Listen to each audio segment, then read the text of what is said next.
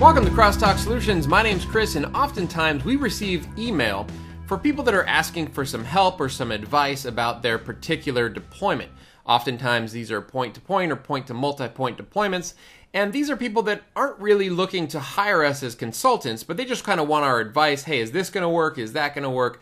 What would you do in this situation? That type of thing. Now, normally we send those folks over to our Discord community at discord.io/crosstalk. There's a whole bunch of people that are in that community that like to answer questions and help out other people in the community. However, what I've decided to do here is take some of the more interesting or sort of more common scenarios that we receive and turn those into videos to not only help out the person that emailed in, but also help anyone else who might have a similar situation that they want help with. So let's dive right in. Today we're looking at an email from Dave, and Dave emails and says, "Hello Chris, my name is Dave. I have recently purchased my in-laws' place. I will be building on property very close so they may stay in their home as long as they can.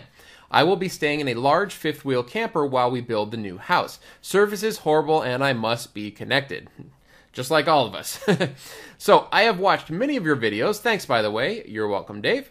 And I think I have the solution. I want to buy from your store and support your efforts. Thank you very much for that as well. The main house will have Xfinity installed next week. I want to broadcast Wi-Fi to a shop we have there, as well as the house and my camper.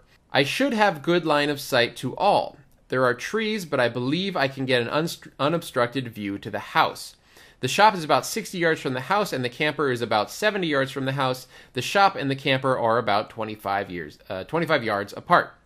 I was hoping that 2 M5s would do, but I want to be sure I am buying the right stuff. I am far from a tech guy. I feel good about following your videos, but if you think of anything that would make it easy on me, please pass that along. If you include links in the email, I will simply click and buy. Thanks for any help you can provide. Okay, so whenever we get an email like this, of course, it's very difficult for us to say what will and what won't work without some sort of map. So the first thing I did is I wrote Dave back and said, hey, do you have a Google Maps or Google Earth overview where you can mark up where is the internet and where do we need stuff to end up being?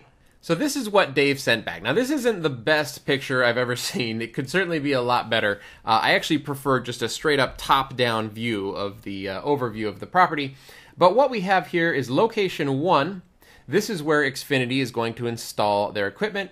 Location 2 is the shop, and then location 3 is where he's going to park his fifth wheel or his camper while the house is being built. So it looks pretty good, and I do see a couple of trees in the way here, but again, he said that there are trees, but he could get line of sight. So I'm going to disregard the trees for this installation. Now, what is going to work for his install? Let's take a look at what I came up with, and I came up with, again, 2 scenarios here. One is the Nano Station scenario. So the question he asked was, would an M5 work? And the answer is yes, probably it would. The M5 is a great piece of equipment, and this would be my M5 design. So here's the house up here. We would have a NanoStation M5 on that house broadcasting in point-to-multipoint mode. Of course, we also want to make sure that we have an Ethernet surge protector plugged in that is properly grounded. And then on both of the remote sides, the station sides of this point-to-multipoint connection, we could just do the NanoStation Loco M5. So I would do a Loco M5 at the shop, again into an Ethernet surge protector, and then you can run that out to an access point. If there's not a lot of heavy-duty stuff going on inside the shop or inside the fifth wheel, the UAP-AC-Lite is going to be perfectly fine for that scenario. Same thing with the fifth wheel. However, the only difference is with that fifth wheel, you're probably not going to be able to ground the Ethernet surge protector properly. So you can, I guess, just go without it. It's going to be fine. Now, there's a couple of options as far as mounting. So here we have the NanoStation M5. I'll have a total at the end, but this is $77.94 on Amazon. The Locos, they sell them in a 2-pack here for $124.96. Then we have this mounting arm. So this is the mounting arm that I prefer to use. This works in basically almost every scenario that you can possibly think of. It's $19 for the mounting arm, but there are a couple of mounting arm options, such as the window/wall mount. This one also works very well. It's plastic though, as opposed to the other one, which is metal. And then we have the Ubiquiti Nano mount, and this is a very just small piece of sheet metal sort of formed into the shape here that allows you to mount the Nano Station to a pole. That's only $6, so that's like the cheap option. I probably wouldn't go with that, but it is an option available to you. Then we have the ETH-SP-G2 surge protector. It's $12.50. And finally, here is the good old UAP-AC-Lite at $78.99.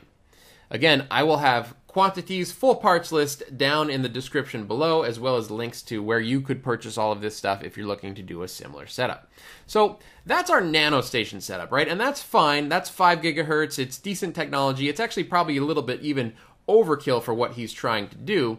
And the total cost of that, that would be the one M5, the 2 Loco M5s, 3 antenna mounts, 3 surge protectors, and 2 AC lights. You're looking at $455.53.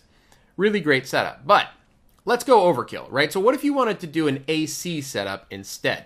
Same general architecture, but in an AC setup, I really like the LiteAP AC. It's the model number LAP 120. This is that sort of thin, all-in-one access point, point-to-multipoint access point that I just really love. It made my like top 5 Ubiquiti gear list from last year. And so I would go with that on the house where the internet connection is. Again, you want to use the surge protector. And then on the station sides, it's going to be very similar, except we're going to upgrade here. Instead of the NanoStation M5, or Loco M5s, we're going to do the NanoBeam AC Gen2s. This is going to provide even more throughput. Again, way overkill for what he wants to do, but still, we like overkill, right?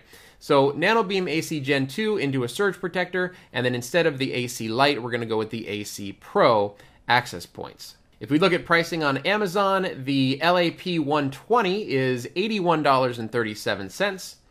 The NanoBeam AC Gen2s are $92.42. And then we have the UAP-AC-Pro, which is $134.26 each. Of course, you would also need some sort of unified controller. I am not adding that to this mix. This is just for basically the point-to-multipoint plus the access points.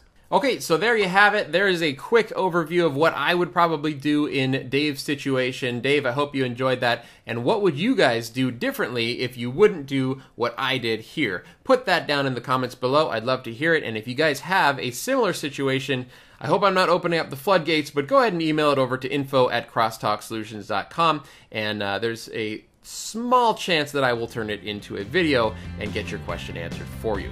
Alright, hope you guys enjoyed this video. Once again, links to everything down below. If you want to click through to Amazon and buy anything, I certainly would appreciate it. But there's also just a full parts list if you don't. Okay, if you enjoyed this video, make sure you give me a thumbs up. And if you'd like to see more videos like this, please click subscribe. My name's Chris with Crosstalk Solutions, and thank you so much for watching.